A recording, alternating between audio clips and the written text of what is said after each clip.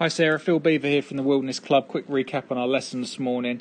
So, really impressed with the work you've done. Just have a look at this as you take the club away. The very first thing that is happening is them hands are rotating. So already we can see the sign of your glove, seeing foot joy on the glove sign.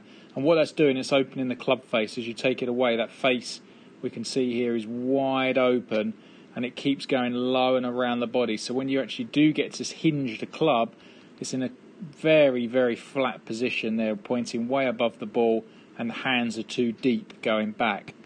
As you get to the top in this position, club face is a little bit open. Okay, we can see the toe of the club is hanging sort of straight down a little bit. It's a bit open, and then from there the arms for me are a little bit too deep. So as you start down, it's going to be a little bit too shallow, which is a good thing. But again, just look at that club face. It's so open there, so it's really weak coming into the ball.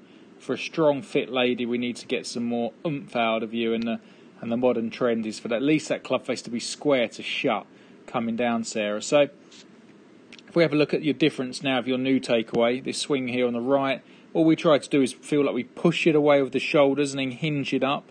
And we can see here it's still low and around, but one, the club face is a little bit better, and two, you can see the club hasn't actually gone outside the TV screen. So that's one's a little bit better here on the right.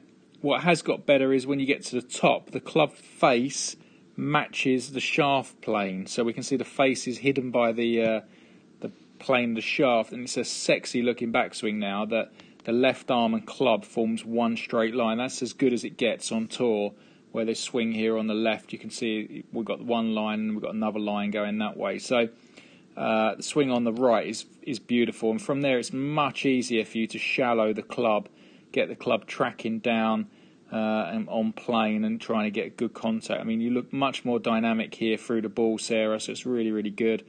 Quite happy with a lot of that. I just need to get that club face better going back, so it's a push away with the shoulders and then a hinge, and then when you reach halfway back in your swing, try and check that left wrist.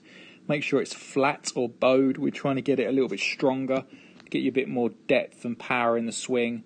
But we get to this halfway stage and it's not too bad there, but that shaft should be steeper. I want to get it much more steep. So when you do go to what we call halfway back and set position, again, this line of the shafts there is way above the ball. We want to get it more that way. Okay, so a lot more steep. And again, I gave you a feeling of standing against a wall. If you miss the wall on the way back, you've done a great job. And then if you hit the wall on the way down, you've done a fantastic swing. So it's a miss it on the way up, hit it on the way down, miss it on the way up, hit it on the way down. You'll get some great results. Thanks, Sarah.